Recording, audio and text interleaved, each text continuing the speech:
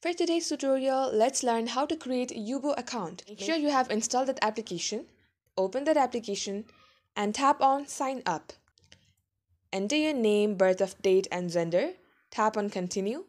So as per Yubo's terms and conditions, it's mandatory to add your face. Tap the plus icon. You can also use your recent photo if you don't want to click the picture right now. Once you are done, tap on Continue. Enter your username and your password.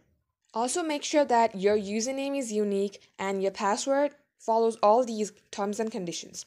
Once you are done, tap Continue. Enter your phone number and tap Continue again.